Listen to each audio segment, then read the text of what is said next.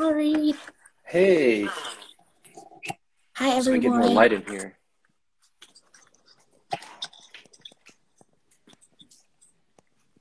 Hello, everyone joining either through Facebook or Instagram Live or watching later on YouTube.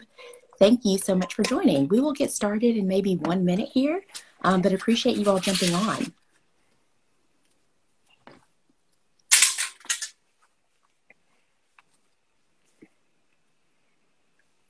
Hi, everyone. Good to see folks jumping on. Again, hello to everyone who is watching either on Facebook Live or watching later in YouTube land or watching on on our Instagram channel again. Thank you. Great. Well, let's go ahead and get started. We like to hold these Ask a Developers as kind of like these quick check-ins, conversations with our mentors on our platform as a way to kind of pick their brains for a little bit of time. So we'll go ahead and dive in. I am Morgan Boykin for those who I have not met. I am our volunteer and community coordinator here at SC Codes, and my main role is to connect our awesome talent on our platform, our software developers, with learners on our platform who are looking to gain skills and support, and just an extra kind of cheerleader as they go through this SC Coach journey and ultimately journey to becoming software developers as we look to fill the tech pipeline talent pipeline in South Carolina. So with us today for another installment of Ask a Developer, which we're so excited to be back with Ask a Developer. It's been a series that has really been loved by our SC Codes community. So we have Reid Mewborne, who is a software developer. I'm going to let him tell you a little bit more about his background, but we are so excited to learn more about him. He is a mentor who's been on our platform for better half of the year now, and is engaged and helping our learners through the Slack channels and has great feedback for us. So thank you so much for joining us for this. And Thank you. I would love to kind of just dive in. If you could tell us a little bit about your background as a software developer and kind of your trajectory to how you got to where you are now. Yeah. First, thanks for having me. Overselling it. I'm just happy No. to be part of this community. So a bit about my background. I went to the University of South Carolina and in upstate in Spartanburg, South Carolina. I was a horrible student. I was in and out of school for years. I didn't pick a major till the end. Eventually graduated by the skin of my teeth. And then I started my career in C# in Greenville at a company people probably don't know. And then I moved into a position that would like satisfy more of my needs as a developer at Upward Sports, which some people may or may not know. And then from there, I made a very large jump and I took a job in Chicago and I moved out of state. I went to a company called Rally Health. I was there for about 3 years and wanted to move back here when the pandemic started. And so I was able to make another career move into Credit Karma here in Charlotte, North Carolina. And super brief stint there. And now I'm a senior software engineer at Carvana. So that's kind of like the Awesome. track of how I got here. That is awesome. And so since you have a ton of different experiences, I guess maybe picking from a few of those, could you talk to us a little bit about what your favorite part or most enjoyable part of your work is? Yeah. So across all companies and all positions, for me, problem solving is something that is really enjoyable. And I feel like you sort of learn to love it as you become a developer or software engineer. You learn it's kind of addictive to like have this problem and solve it, and like that experience of it being solved is really cool. So that's something that I've really enjoyed. I also enjoy my coworkers. Like you tend Mm, to work, everyone in the industry says like you work with a bunch of smart people. I don't think that's like necessarily true that you work with a bunch of smart people. You just work with a bunch of people who also enjoy problem solving, who also enjoy the same things that you do, I think. Um, but it is super diverse because there are lots of things that people do that I don't do in my industry. So yeah, the coworkers are great though. Everybody's awesome. And then lastly, the combination of building things, fixing things, and learning things. Because once you become a software engineer, you're building something, but then you quickly find that you're always fixing things. And to do both of those, you are always learning things. And so it's Mm, like you that's don't just good. learn to be a software engineer and then now you're a software engineer. You learn to be a software engineer and then you continue to learn about being a software engineer, I think, for the rest of your career. You're going to always be That's learning. that's awesome. I'm gonna pin that down. Great, great advice. Or insight rather. That's awesome. And so, as you know, and members of our community know, and maybe folks who are watching do not know, we are a platform that hosts what we call learners. And so these are students in our community who are taking courses, who are working with mentors, who are attending events, and they are gaining skills to become software developers. And so I'm curious, as a professional software developer, what is some advice that you would give to folks who are starting on our platform, knowing that some are coming as career changers, some are coming Mm-hmm. totally new to coding, some are coming and just Right. exploring, is this something that I may be able to do? What advice would you give to those learners? Yeah. Well, first thing I would say is that if I can do it, you can do it. Mm, Like I said, I wasn't a good student in school. I was not even like good in my field in school. So it's not like I was this like first of my class kind of thing at all. I had mentors and was in the no, computer that's science lab the whole time, like people holding my hand to get to finish this stuff. So like if I can do it, you can do it, first of all. Um, but the second thing is that learning just takes time and practice. Like you can't get discouraged because you can't, I don't know, spin up a React app on the first try. It's not going to happen, right? You know, like I'm a software engineer, been doing this for over 5 years, and I can't do it right every time. You know, it just it takes time, it takes practice, and so don't get discouraged in the platform, and don't try to rush the process. You're not going to mm, speed your way through to some software engineering position and then do well. You have to really trust the process. So that's like the biggest thing. The second thing I would say is to like ask us mentors questions, ask for help, ask to just talk and engage and network. Like ask to have coffee digitally on Slack. You know, join the Slack channel and ask for yeah, help. awesome. Um, Thank you. yeah, and then the last thing to kind of reemphasize a bunch of things I've said is that software engineering is a lot of things not working. So Mm, if you want to be a software engineer, you should probably get used to things not working. Like as a senior software engineer, a lot of my day is writing some code that should work, that doesn't, and fixing errors until it works. Right? It's not like I'm just blindly going through the code, but essentially you're breaking things to add new features, or something is broken and so you write a test and the test isn't going to pass because it's broken. So now you have to fix it and like make it work, and you just rinse and repeat that a lot. So yeah. that's awesome. I think that's helpful to hear from someone who is in the field, that it is not like a, okay, now I'm a software developer and I've got it all figured out. Yeah. Yeah, Just for sure. that's not realistic, and to use that mindset as they're going through the courses. Hmm. Awesome.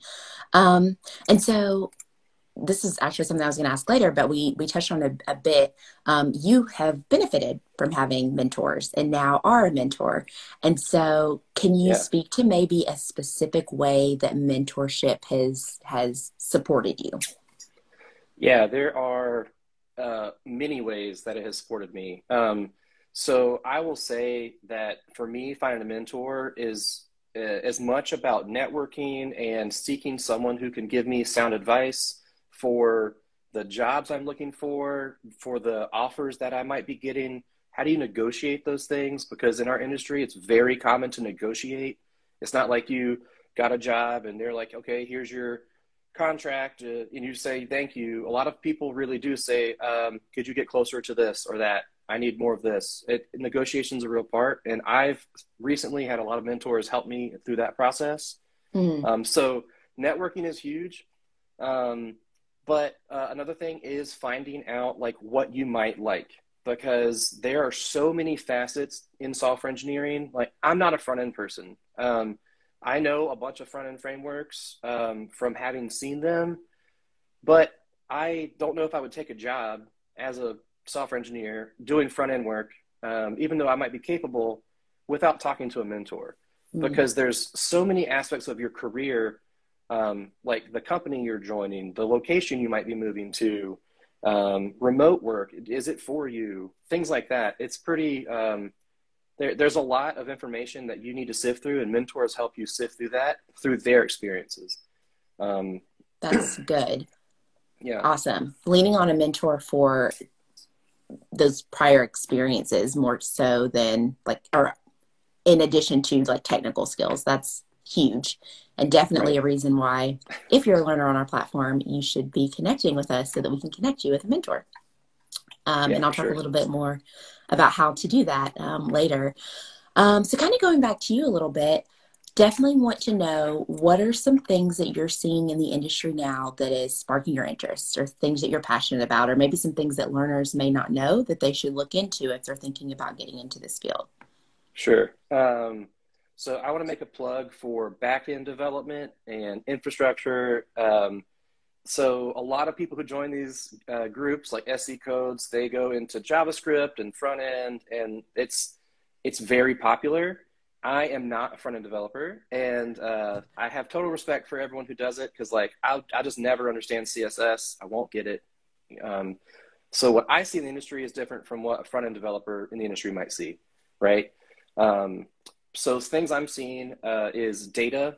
I deal a lot with data. I've been part of a data engineering organization, um, and data is like gold these days. Hmm. Data privacy is gold. Mm, Um, Machine learning and AI, what you do with that data, how, because there's so much information going around that we really have to leverage these technologies to make decisions and to understand and predict. Um, so like those are things that I see.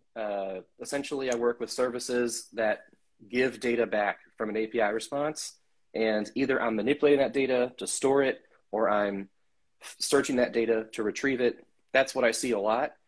Um, but there are so many things, like you need to ask the mentors what they see as well, because there's front end, there's back end, full stack, DevOps, there's management. Maybe you're not a coder, maybe you're a people leader. Like there's so much out there.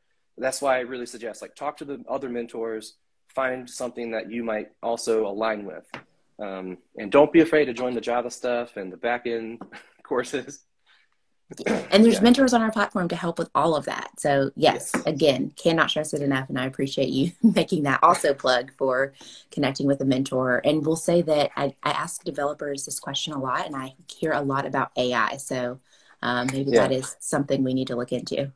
And don't let that scare you away. There's a lot of things like I don't know AI. I don't know anything about AI. Like I get the concept, but I don't use it. I don't leverage it. I don't code anything right now that handles it. So like don't think that like, oh, I could never learn AI. Like Mm, absolutely you can. Like 100%, if that's what you want to learn, there are resources out there.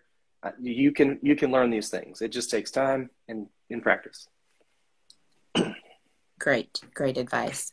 And I don't think that folks new to anything can hear enough practice. It's not going to be the first time. It's a process. Trust it. It's going to be a little bit Yeah. messy. I don't think you can hear that enough when you're new to something. So thank you for Yeah. that. Um, let's see. So I know that you have had some really interesting experiences in different positions. And so each one of those companies, I'm sure, was a little bit different. But kind of overall, from a hiring perspective, what have you seen as something that has helped you um, stand out, or something that's helped you? Obviously, you landed the job. So why do you Sure. think that that has happened each time? Yeah. So there is no secret sauce that I am aware of. My 5 year experience here is not special or elite or bad or anything. It's just mine. Hmm. My wife says that I'm very persistent.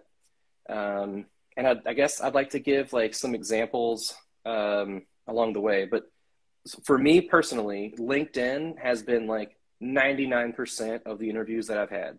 Wow. LinkedIn connects me with recruiters, sourcers, recruiting agencies, companies, hiring managers.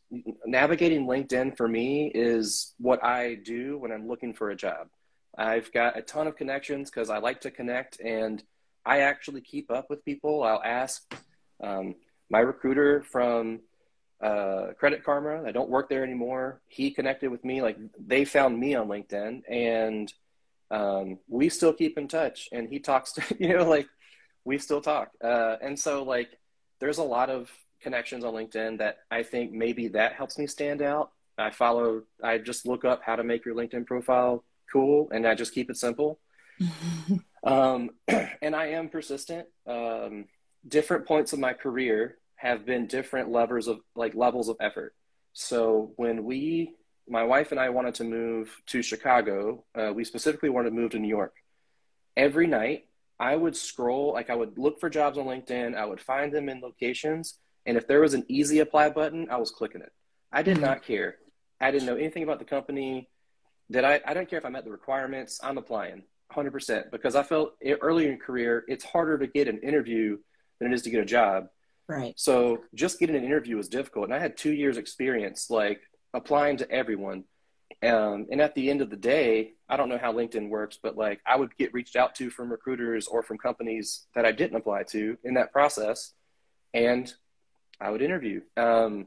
And I ended up with, like, 2 job offers in 2 different parts of the country, and took one that suited my career aspirations the best. But now it's very different for me on LinkedIn. I get a lot of they come to me, like, recruiters just message me and say, Right. hey, because now I do have experience, and that's not going to be your case. So, like, I use LinkedIn. I'm not afraid to talk to recruiters. So there are hired agencies throughout South Carolina, like Robert Half, Find Great People.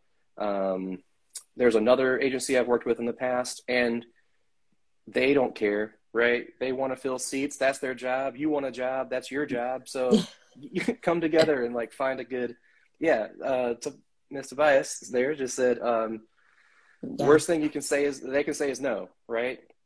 And on that note, I've heard, like, literally hundreds of no's. I've probably heard thousands if you include ghosting, because I did. Like, I applied to, like, several hundred jobs to get where I was. And you're going to apply and no one's going to look at you. It is not going to change anything. But if you don't apply, your chances are 0 anyway.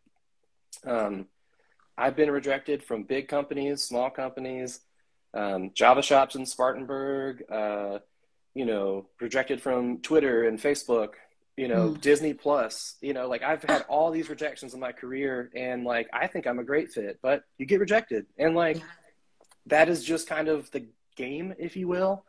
And then as you get experience, you get to be more picky, and you get to say, no, thank you, Microsoft. That's not something I'd want to do at this time, or whatever. Awesome. And it just, you have to apply, though. So yeah. Oh, and then before we move on, the last thing is resume. I've spoken about this in the Slack channel, or in the Slack group. Like, Yes. The format that I found works for me really well was it's like a Google resume. It's called the XYZ formula. I accomplished X by doing Y as measured by Z. And I think that helps in a lot of ways. It helps your resume stand out. It helps you isolate things that you can measurably point to and say, hey, I built a React app that shows pictures of pugs, as seen by going to here, right? Like, whatever you need to do. Like, I learned React during this course. Like, those are things that you can point to and say you've done, especially when you have no experience. So it doesn't have to be, a pug site. It can be like just a GitHub profile. Like, this is my GitHub. This is some code that you can look at. I sorted strings, by whatever, and you can view the code here. Like, that's reasonable stuff to put in your resume. And there's a lot of resources out there for getting your resume through HR. That is a ton of great info, and I'll stop there. No, I'll stop there. No, it's great. And I'll say that is why we push our learners to join the Slack channel and connect with mentors there, because you could literally schedule a time to sit down with Reid and get all of this poured into you, and also have him look over your resume. So it is really this invaluable resource. And you should, because you should practice interviews. Like, once you get an interview, you have to practice interviewing. It's a skill on its own, because I guarantee you, I don't do anything in my job that I've ever done in an interview interviews are weird, and I'd love for you to connect and ask me questions about it. There's a lot of debate in the industry around whether interviews work or not, Hmm. but you're going to have to go through an interview to get a job, and it is very weird for me to say, hey, write a recursive Fibonacci function, that returns the Fibonacci value. And you're like, I can do that in my sleep. And you do it, but you didn't tell me what you were doing. And now we're on different pages. It's weird. I don't know. Like the whole thing is it's kind of crazy. Um, so yeah, practicing interviews is something that you're going to have to do. Awesome. And you can do it. You can do it with us and with one of our wonderful Please. mentors. Please do. So that's, again, such great info, hearing a little bit about what's piquing your interest, how mentoring has shaped you, a little bit about what you can do on our platform and some of your experiences as well, just in your own career. So I am curious, kind of as we wrap up here in our 30-minute segment, what else would you like to share with us? So knowing our learner population, knowing the experiences that you've had with us as a mentor so far, and then of course what you bring to the table as a professional developer, what else would you like to share with the community? Sure. I don't think, as you get into this field, I don't think people talk about rejection enough. You will get rejected. Like it's just going to happen. Everybody talks about their success story. I did it. I'm a noogler. I got in, right? Like here's my FANG offer. Like you'll see that as you get into the industry. You'll see it in 100 days of code. There's lots of things that are supposed to be encouraging that comparison can steal your joy from. Your Mm, journey is not their journey. They got rejected 100 times, 1,000 times before they got that offer. Like it is not about how many times you get rejected. It's about getting the job you want, right? Getting in the field you want. And so if this is something that you really want, you will have to get used to rejection, but then you will get that yes. You just have to be persistent and go for your dream. So I want to like highlight that. Um, but that's the good. Yeah, but another thing I want to highlight is that I think this job is a lot of fun. There's a lot of really hard days, and you go through a problem and you don't know how to figure it out. There are T-shirts about this, like I hate programming, I hate programming, I hate programming. It works. I love programming. Like We need that's to get kind of a those. real thing, like it's a lot of fun. And then you get to work at companies that, historically have really fun benefits, ping pong tables and unlimited PTO and, like catered lunch and stuff like that. Like those are perks in the industry that make the industry stand out. And, hopefully you get to experience those, but hopefully you'll also find a company that just fills that career aspiration that you have, that fun side of work. I really love what I do. And so even when I have a hard problem, it's all worth it in the end because this is what I love to do. So it's a lot of fun. And then solving problems is definitely addictive. You want to solve another one because Yeah. you know what that feels like. I think the demand in the industry is super high. There's so much demand for software engineers, but that doesn't mean that the barrier of entry is low.